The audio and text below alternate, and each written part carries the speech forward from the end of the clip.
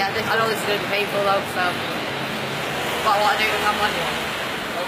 Hi, my name's Katie Jane Swallow. I'm here today with my new family.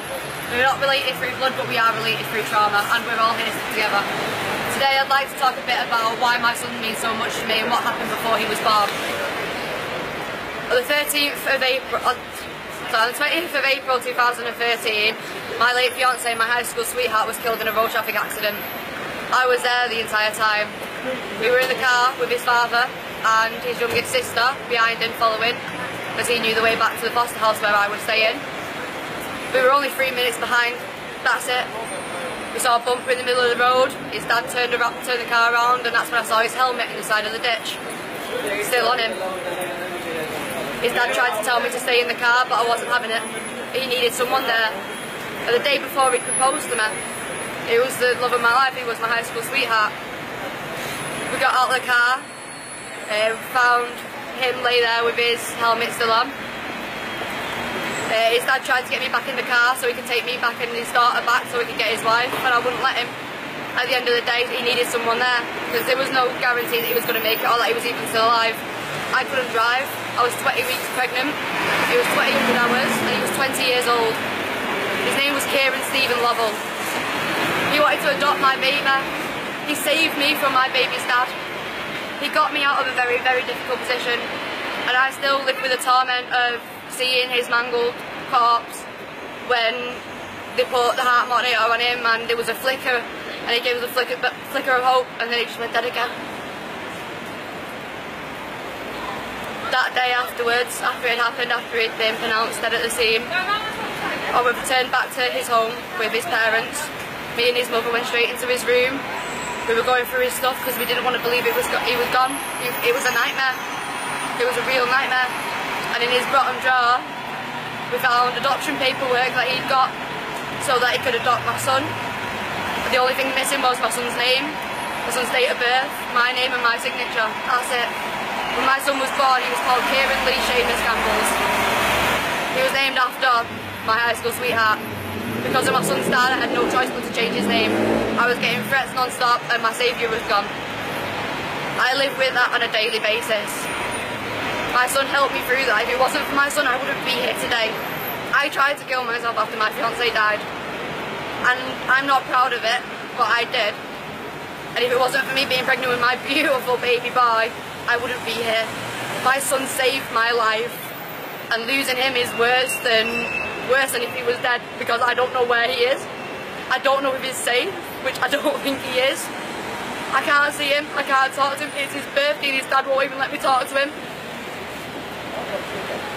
But all this is giving me a new sense of life and mortality, and because of learning how, and brutally learning how fragile life is, I became such a positive person. I saw the positive in everything, I saw the love in everyone. I don't see negative in people. Obviously I know there's people out there that just want to cause drama and cause harm, but when they first start talking to me, I don't see it that way. It takes a lot to push me over the edge. It takes a lot for me to turn around and say I'm not your friend anymore. And for me to say in a previous video that Thomas Joseph Russell, you know where I am, come and find me, my son's dad, I don't care. He sold me to his friends when I was living with him. He took all my electronics from me, so I couldn't contact any of my family. I was beaten on a daily basis, and there was nothing no one to do about it.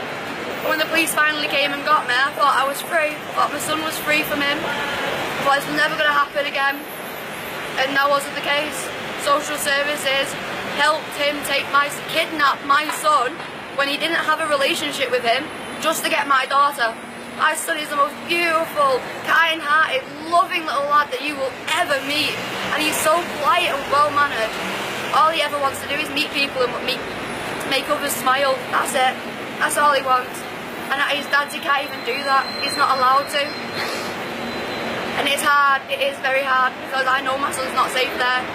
My son's turned up to contact centres with a big bald patch on his head, a scratch down his throat from being strangled, bruises, black and blue, busted lips. I've got all the pictures, all the proof. I took them to social services and they told me I was overreacting. That it was nothing. How does a 3-year-old bust their lip And the where it was busted, even where he normally where he fell over and bit his lip, it'd be at the side. This one was here. All the inside of his mouth was busted. It looked like he'd been punched in the face. I just want my baby son. I just want my baby boy to know that I love him so much, and he's my angel. He's my everything. He's my Superman, and he's been my Superman since before he was born. He saved my life when he was 20 weeks, but there was a 20-week-old fetus. He saved my life, and I'd never, ever do anything to jeopardise him or to hurt him. I wouldn't even shout at my kids because my kids gave me life. I didn't give my kids life, they gave me life. And I can't see them get hurt. I've got to make a stand. And I've named and shamed people today, and I applaud anyone who can get the courage to do that, or at least tell their story. Because kids are getting hurt. The public needs to understand we're not out here for ourselves. We are out here for our children. Our children are being hurt emotionally and physically. And it needs to stop. The public needs to realise children are getting hurt. Children, innocent children who didn't ask to be here, who didn't ask to be put into the care system or to be adopted or removed from their parents. They didn't ask for any of this. My son tells me every time I see him how much he misses me and how much he loves me.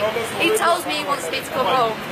His father and their grandparents tried to taught my son to call me naughty mummy Imogen. My son used to call me mum, not mummy, and that's something that I used to hold very, very dear to me. The only people who knew he called me mum were me and very close family. And all of a sudden he's calling me mummy when he's there and saying things that aren't true. And I don't blame him. I don't blame him for it. He's just doing what he's been told. I mean, he's only just turned 5 today. He's got no fault in this. He's got no role to play in this. He's just a pawn in a sick, twisted game. My son's being bullied and he can't talk to the one person he can trust. How is that fair? How is that right on him?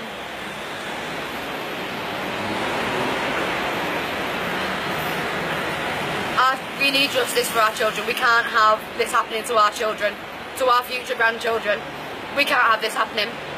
It happened to us and it's the worst pain possible, and I wouldn't even wish it on my worst enemy. I really wouldn't.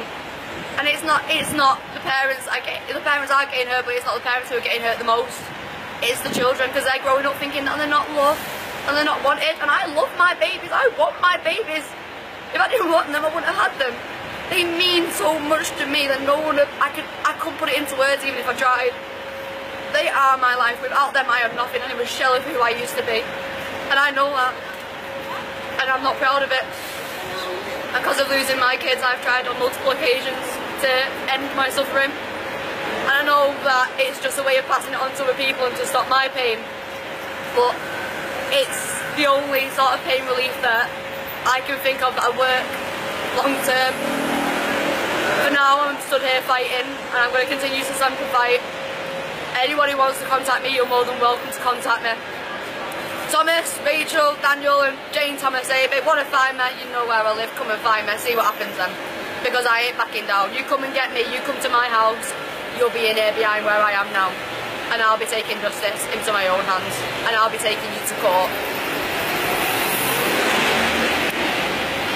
Wow.